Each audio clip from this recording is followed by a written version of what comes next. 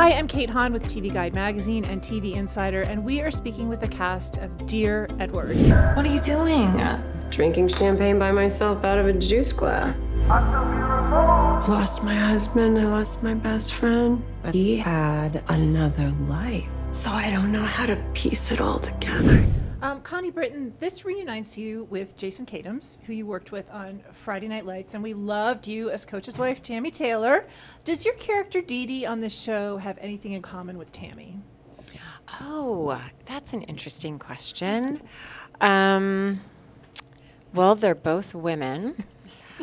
They actually, upon first glance, I would not say that they have a great deal in common with each other. However, if you look a little more closely, both women come from sort of, relatively unprivileged backgrounds and kind of worked their way, small town, kind of worked their way up,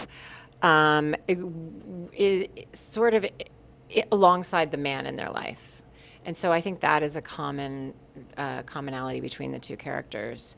And then the journey is very different for both. So, and also I would say generally their perspectives on life are pretty different, even though they both come from humble beginnings.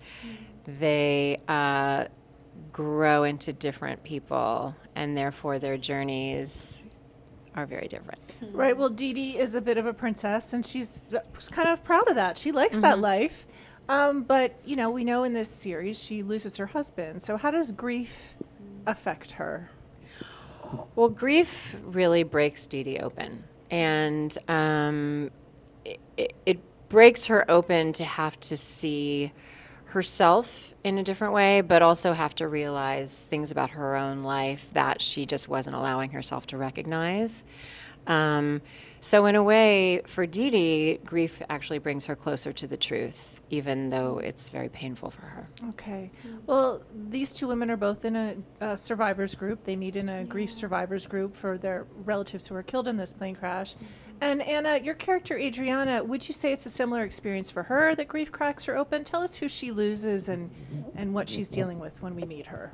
Yeah, so she loses her grandmother, and right before her grandmother passes, she lets her know that she wants her to take her seat when she's done. And Adriana scoffs at the notion of that and says, absolutely not, I hate politics, I would never want to do that, no thank you.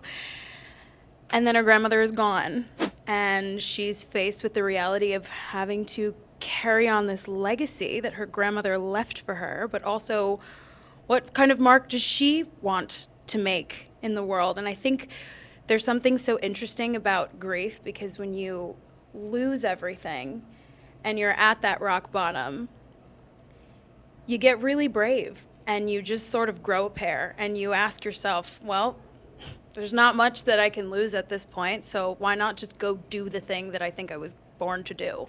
So she kind of blossoms through this grief and she emerges as she was supposed to because of this great loss. Well, that's something that I think it's important to note about this show is that, yes, it is about loss, but it's also about hope and how people change. So there's some buoyancy and lightness to it and even humor, even though these people are dealing with tragedy.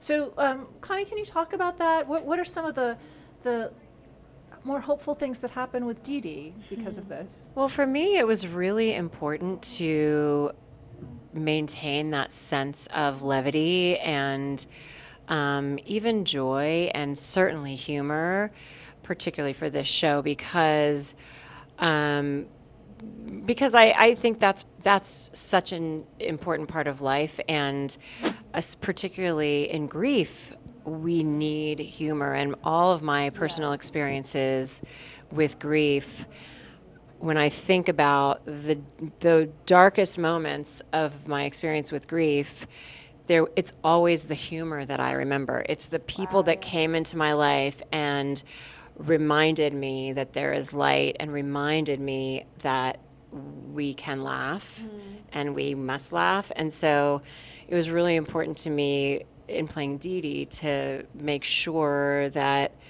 I kind of straddled those elements with her,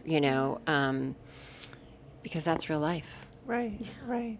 Well, Anna, what about Adriana? What are some of the lighter things? I mean, she does meet someone, which is interesting. She does. She gets to fall in love, which is a real dose of medicine, I think. But it also goes to show that when you lose something, there's now room for something else to come and fill it. And while she's not quite sure where things are going to go with Kojo, he serves a really instrumental role in letting her know that she can do it. He's one of her biggest supporters. He looks her in the eyes and says, I think you can run, and I think you should. And no one else is really saying that to her, at least no one else who's alive. So it's a little tricky for her because, you know, when you lose someone, you have a bit of guilt in just stepping into bliss and experiencing joy. Do I deserve this? Shouldn't I be in mourning? Shouldn't I be wearing black right now? But he kind of invites her into a different sort of grieving process. That's full of love because we still deserve it. Well, Connie, can you talk about Dee Dee's relationship with her daughter? That's a crucial part of it as well.